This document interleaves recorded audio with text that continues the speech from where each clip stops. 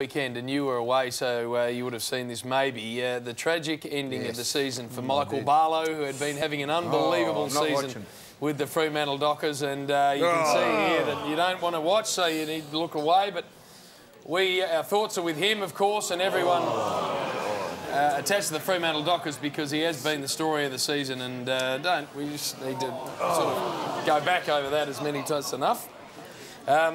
So.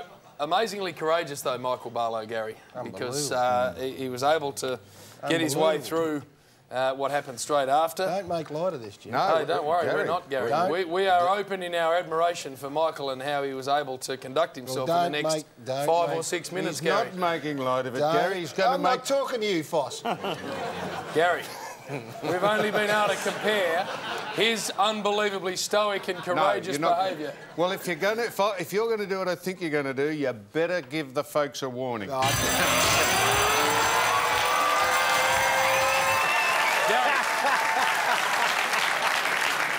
Gary, we can only compare the amazingly courageous and stoic behaviour of Michael Barlow with that of another man who suffered a similar injury.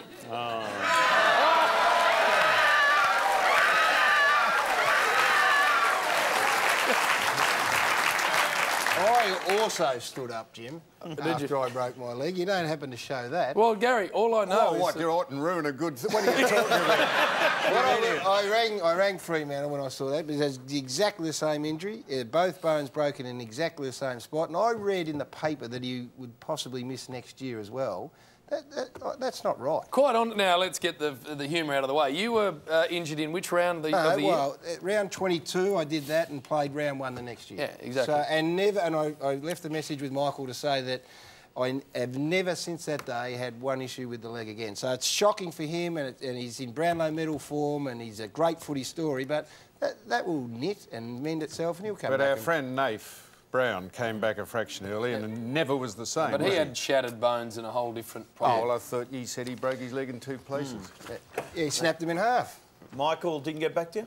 Pardon? Michael didn't get back to you? No, I'm catching up with Michael for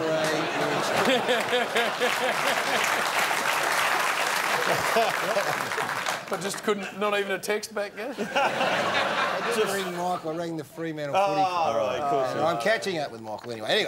I want to catch up with you, Gary. No, he does. You might be yesterday's man. No, he does. Brisbane take on St Kilda Saturday night.